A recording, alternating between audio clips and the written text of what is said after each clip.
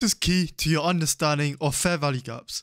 So let's begin with reminding ourselves what a fair value gap is. Here, if we take this example, right? Look at the three last candles. We have this bearish candle and these two bullish candles. Your fair value gap starts at the high of the first candle and then it ends at the low of the third candle, which is your last candle. So the gap between the high of the first candle and the low of the last candle gives you your fair value gap. In this instance, this is your buy side imbalance, sell side inefficiency. This is where you had an excess in buyers, so price will have to come down eventually at one point in time to rebalance this excess in buyers to provide fair value, because the market always has to move in fair value price action before it continues higher and seeks liquidity. And that is your two functions in price. Rebalance old inefficiencies, in this instance, but your BISI, buy side imbalance, sell side inefficiency, and then seek liquidity. And then the process just keeps repeating. The reason price moves like that is to facilitate market transactions and provide fair value, because the optimal place for price to be is in equilibrium, hence why it rebalances old inefficiencies.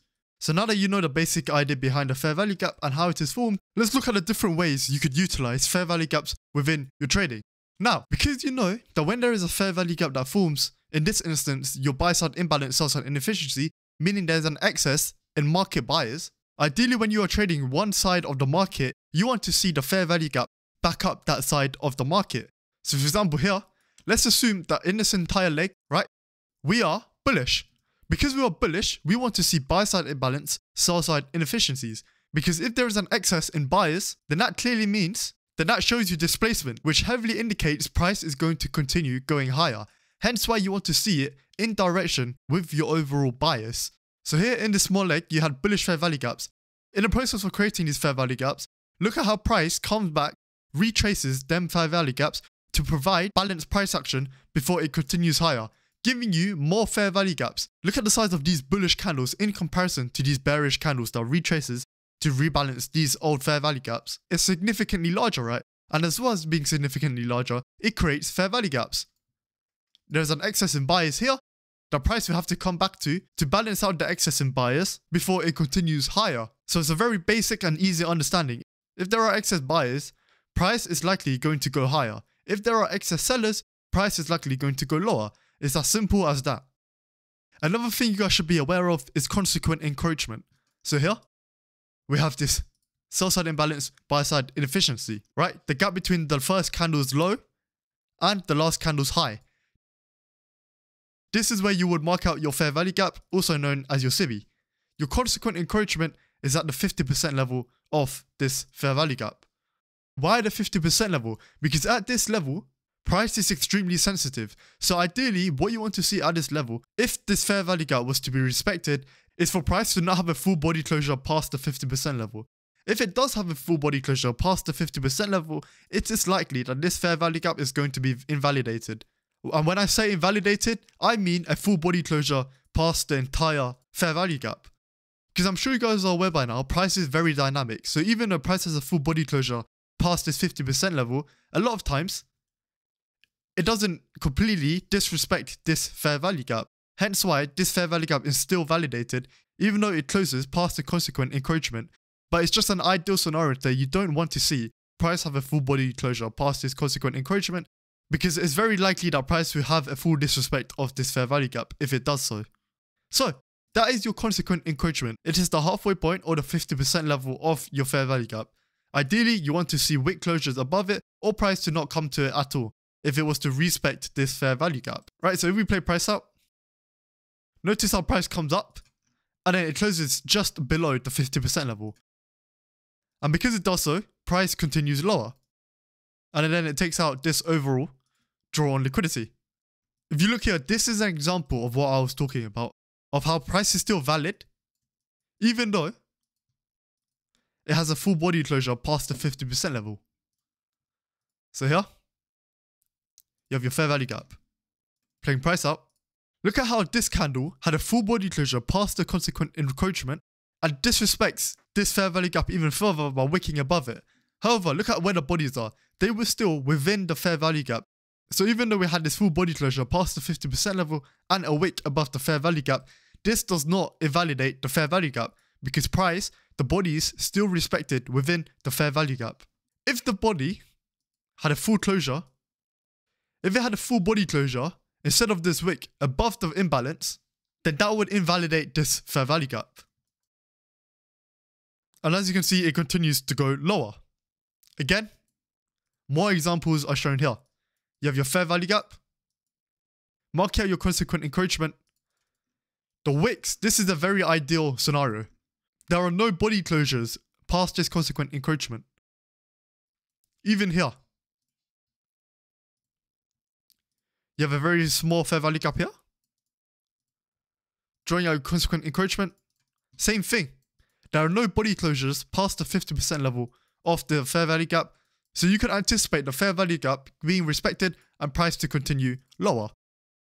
The last thing I want to show you guys is what happens when a fair value gap gets disrespected. Pretend this is your higher time frame discount array and price is bullish. This is your higher time frame direction, and here this is your lower time frame. So on a high time frame, we are bullish. Price comes into a high time frame discount array. As you would expect, discount arrays you will want to see stay respected and premium arrays get disrespected, right? Because price is bullish. So when we come into a discount array, we would anticipate for this discount array to be respected. And because we would anticipate for this discount array to be respected, we would jump down onto a lower time frame and look for indications that the bearish trend on the lower time frame is going to reverse from here off of this higher time frame discount array. And this is where your imbalances and fair value gaps comes into play for your first indication of a reversal. Usually you will look for a market structure break, but a lot of the times there is an even earlier indication that price is going to reverse. And this is where you have, a lot of times you will have an imbalance or fair value gap here. And then price will completely invalidate this bearish fair value gap or imbalance with a full body closure past the fair value gap, backed up with displacement. So when you get a full body closure past an opposing fair value gap with displacement off of a higher time frame PD array, this is where you could anticipate that price is likely going to reverse from here without even needing your market structure break.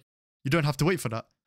So now let's look at how you could put them all together, focusing on just fair value gaps and imbalances. So here, on a daily, which is my higher time frame, it's very clear that we are in a bullish uptrend. Discount arrays are being respected, premium arrays are being disrespected. If we go to the most recent price action here, what do you have here? You have an imbalance. There is an excess in buyers here as opposed to sellers. So price will have to come back to this imbalance at one point in time to balance out the excess buyers with sellers. Now, this is where you could draw out your consequent encroachment after price had rebalanced this old imbalance, right? Look at how, when price rebalanced this old imbalance, it didn't have a full body closure past this consequent encroachment, which is your very ideal scenario in anticipating whether this imbalance is going to stay validated or invalidated. So now that price has come back down to rebalance this old imbalance and having a body closure past this consequent encroachment, let's go down onto the hourly and look for a disrespect of the opposing imbalance or fair value gap. Because remember, that would be your first early indication that price is going to reverse on the lower time frame to align with your higher time frame direction. You need three things: a higher time frame PD array, in this instance a discount array because we are bullish on the higher time frame. You need to see displacement and a disrespect of the opposing imbalance or fair value gap. You can see here that already, straight off the bat, when price came into this consequent encroachment, we had this imbalance that was left behind. If you use the consequent encroachment again, this candle had a full body closure past its consequent encroachment. So this is a very early indicator for the opposing imbalance to be invalidated completely, right? And as I'm sure you're aware, playing price out, it completely invalidates this opposing imbalance. Not only that, but it shows you signs of displacement, as well as here, a volume imbalance is created, showing you that price impulsively wants to go higher. So now we play price out. Price comes back to this volume imbalance after disrespecting this opposing imbalance with a full body closure and displacement, indicating that price is going to reverse from here. That is your first sign, right? So when you had that first sign, price came back to this volume imbalance, and then it gives you heavier displacement, taking out this high, which gives you your market structure shift. So after you get that market structure shift, that is extra confirmation for price reversing and realigning with your higher time frame bullish direction after you had your first indication with the disrespect of this opposing imbalance. Even before we had a market structure shift or market structure break, we had already anticipated for price to continue higher because of a disrespect of an opposing imbalance or fair value gap. And now, as you would expect, this is where you can have your entries. Here, imbalance. Draw that out. Look at how it respects the consequent encroachment. This is where you can have your entries at a close of that fair value gap, and then your stop loss just below this overall low. If you wanted to get a higher risk to reward ratio, you could draw out your consequent encroachment and then enter off of the 50% level. Because like I said, the 50% level of a fair value gap, in this instance a BISI, is where price is extremely sensitive to. Taps you in. What would your target be? Let's go down to daily. This would be your overall target. Because remember, at the start of this video, I said the two functions in price is to rebalance old inefficiencies and seek liquidity. Because we are bullish, price rebalance this old inefficiency. So what would you anticipate next? To seek liquidity. Where is your liquidity? This swing high. So this would be your overall target. Right, let's go back down onto the hourly. And let's see if it takes us all the way to this overall drawn liquidity. Which it should. Because it's in line with our high time frame bullish direction.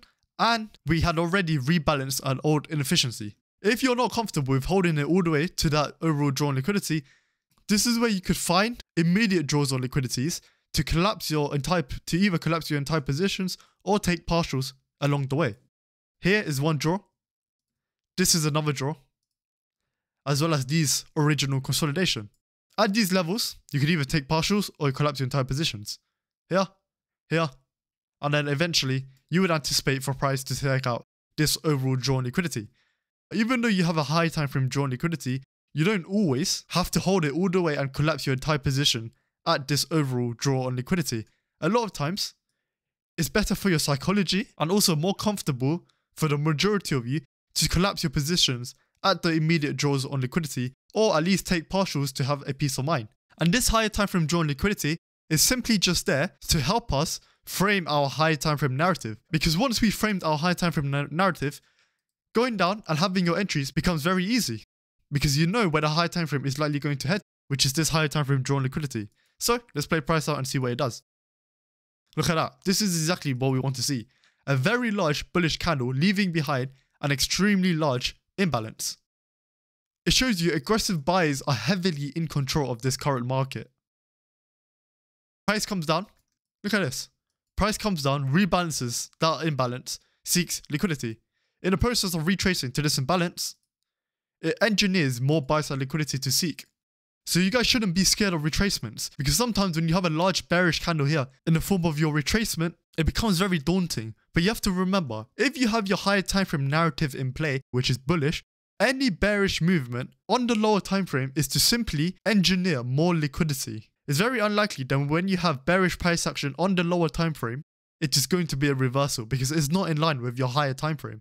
Your higher time frame is the backbone to your entire trading. Don't get caught up in the lower time frame if you don't have any context of the higher time frame. So here, after price retrace to this imbalance and seek liquidity, that gave you the final push to your overall draw on liquidity, which is your high time frame draw on liquidity. And just like that, you get nearly 5 risk to reward ratio. Right, so this is a very solid trade. So that concludes the basic steps required to mastering the fair value gaps. There will be more detailed videos covering fair value gaps in the future, but if you guys have any questions or suggestions for future videos, please leave them below in the comments. If you found this video helpful, please like and subscribe, and like always, take care and I'll see you guys in the next one.